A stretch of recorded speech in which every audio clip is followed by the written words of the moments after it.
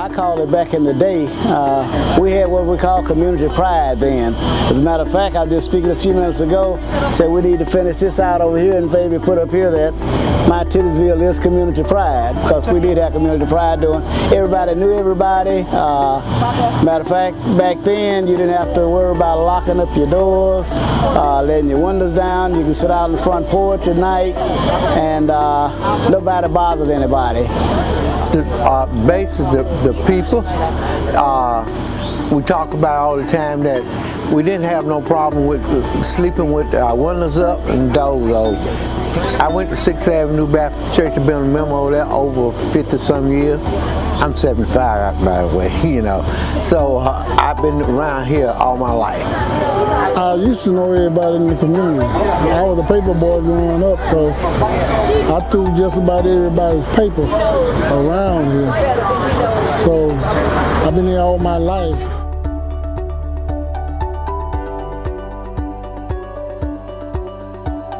Playing in the alley, in the project, I lived in the project, but we played in the alley. And hide and go seek and just family. We were just family. Some years ago we had a Titusville ditch that ran through this area here. And that time we played in the ditch, thought of nothing of it. We caught tadpoles from the ditch, and it was one of our play areas for those that live near it. In some cases, some would dive in and swim. I never did get that far, but I was on the sideline observing. My favorite memory is walking from our house over there by Center Street all the way to the library over here and dropping off my books and reading books, and that just fed into me becoming college educated and going to law school. I really felt like my love of education started right here in my community. My favorite memory is going to people's house and eating, because it's always open. Here you can stop by and see your neighbors and talk to them. If you need a cup of sugar, it's no problem. Nobody ever know that you needed it. Everybody's really friendly and watch out for each other.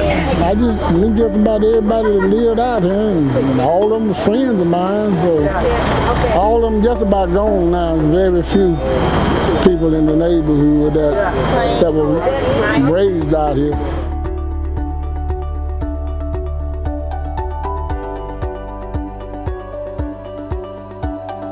I'm glad to see that some progress is being made with the community. I hope we can still move forward.